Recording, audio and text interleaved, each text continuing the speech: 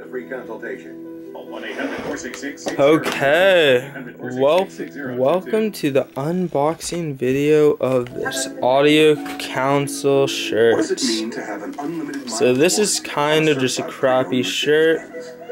It was 12 bucks at Kohl's, but the cool thing was that it came with these headphones. So these are the Premier DJ Edition headphones. You can see them. They look pretty good, actually. There we go. So let's open this up. I think it's not a very cool unboxing video since you can kind of see what's inside it. So it's me more just fumbling with getting this tape off, but that's still fun. Let nothing stand in your way. Visit keller.edu. I probably should turn off the TV as well, right? Okay. So here we go. Definitely. Okay.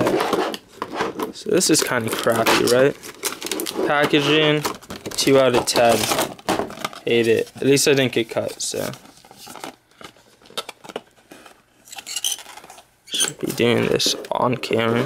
I'm sure you guys want to see this. There we go. Okay. Ooh. Red cord right there. That's cool.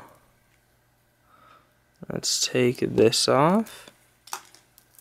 Okay. So here, let me see if we can focus on that. Yeah, see that? Looks pretty chill. Yeah, if we can get focused more on this.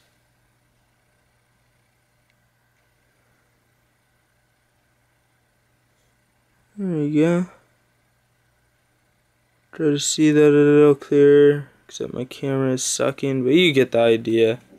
Seems pretty standard. Now let's hear how they sound. Okay.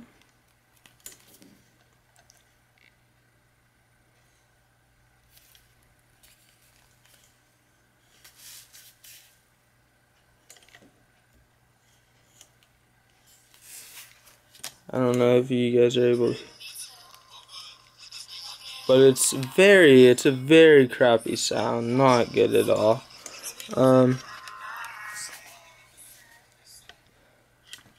Doesn't go very loud, uncomfortable to wear, and just a bad sound quality overall, so that's going to be enough of that.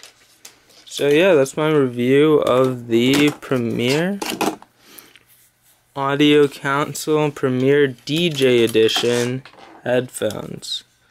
So my suggestion is no DJs ever get this, because it is just very flimsy plastic. You can see here, I'm just squeezing that. You can't see that, but you get that. So they pull out to there. And of course, made in China. So yeah, I would not suggest these. Unless you have a really big head, maybe that'll fit better. But yeah, overall, pretty crappy.